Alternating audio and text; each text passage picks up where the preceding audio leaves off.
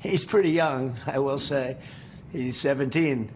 But if they can do that, I'm all for it. Former President Donald Trump appears to have made a bit of an oopsie. Whoopsie. When responding to a question about his son, Barron.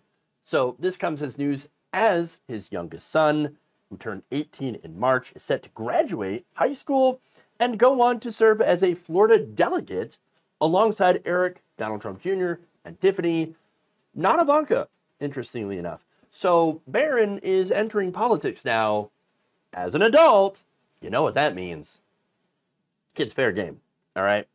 But hey, maybe let's be fair and not judge Donald Trump too harshly for his mistake. I mean, he barely knows the kid.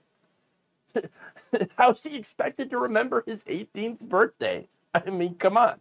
He wasn't even in the room when his son was born. And while Melania was pregnant with him, Trump was too busy being spanked on the bum with a magazine from a porn star. Sexual anarchy. Yeah.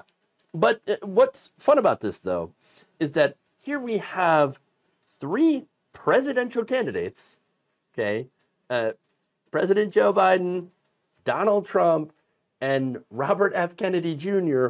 all going after each other, saying that the other is not mentally fit. He just doesn't know what to do. He's a confused man. He can't put two sentences together. He doesn't have a clue. He doesn't know where he is. He doesn't know he's alive, and he's our president.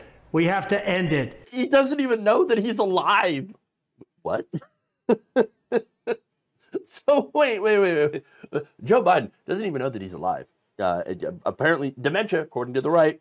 Then you have, you ask Democrats, and they'll tell you that Donald Trump's mind is basically is completely faltering. He's fallen apart mentally, right?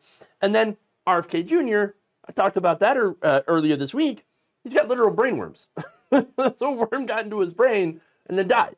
So, and yet throughout all of this, the American people, we're all getting told that this is the best that we can come up with when it comes to leaders.